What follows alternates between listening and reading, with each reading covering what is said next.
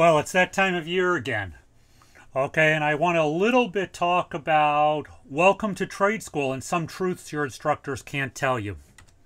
Okay, fall brings us the end of summer, brings us cooler weather, brings us the start of heating season.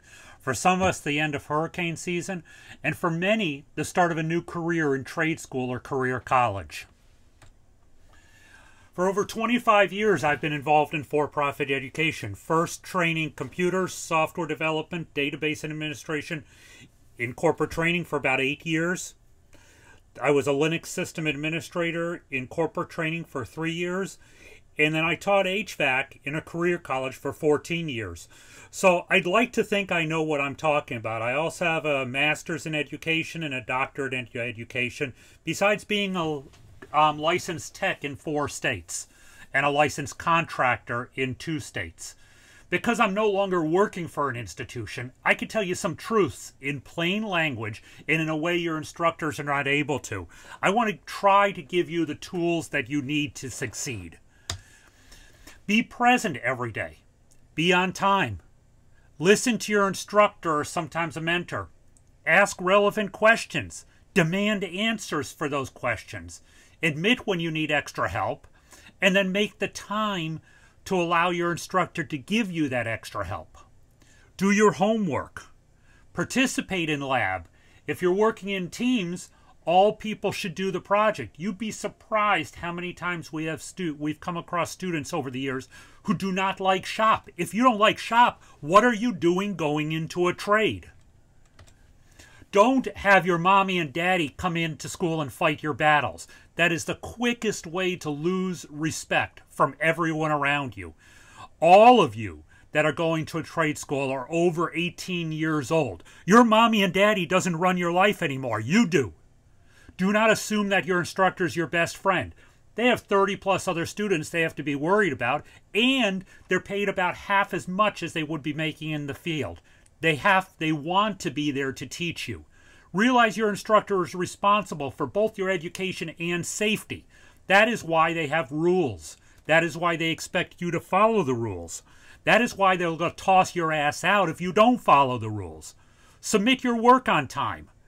Sending everything in at the end of the term or at the end of the course just makes it more difficult on your instructor. You're going to get a lower grade, if a grade at all. Don't plagiarize. In case anyone's wondering, plagiarize means cheating. I can guarantee you, after 4 or 5 years teaching, every instructor knows when someone has been cheating. With technology, this makes it much easier, because the original person who filled out the paperwork, their computer or their tablet or their phone has left a timestamp on that file. When everybody hands in a file that has the identical timestamp down to the second, I can promise you we know who did the work and who didn't. Don't whine about things your instructor has no control over.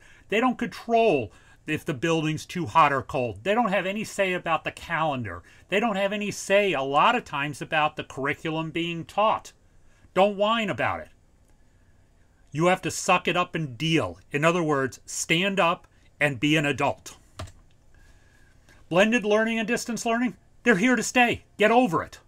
If you can't learn by taking some personal responsibility for your education, then you're not going to succeed in the trade. There's no employer that's going to hand you everything and not expect you to read, perhaps watch a training video, do some online education in terms of keeping your skills current.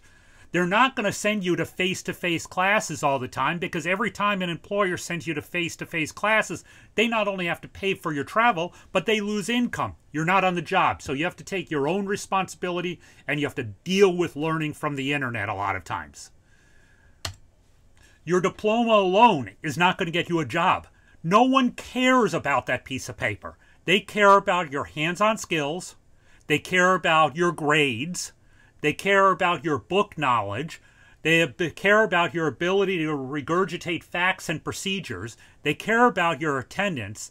They care about your attitude. And I put it in capital letters, what your instructor has to say about you. Many schools have policies that your instructors are not allowed to give references. But Your instructors are still active in the trade. They're going to come across your future employer. They're going to come across other technicians. They have friends in the industry. And all somebody has to do is ask the question, well, what about John Smith? Would you hire him? If you're a good student, if you know what you're doing, the instructor's going to say, yeah, I would hire him. He's one of my best students. He has real potential. If you're not a good student, if you're a pain in the ass, your instructor's going to say, oh, I'm not allowed to give references. Right there, that says a lot. The lack of positive reference, the lack of positive conversation is all that has to happen. And you won't get employed. The thing is, you can do it. Everything I listed here is possible. Most of you are paying good money to receive this education. When you've calculated out, you're paying between $60 to $100 per hour of instruction. That includes shop time. Don't waste it. But I will tell you, congratulations on a new path for the next 20 to 30 years of your life. When I entered the field as an apprentice, I was making $12 per hour. When I left the field to teach, I did $96,000 that year before I went into teaching, including bonuses, overtime, and commissions. That is actually pretty good income.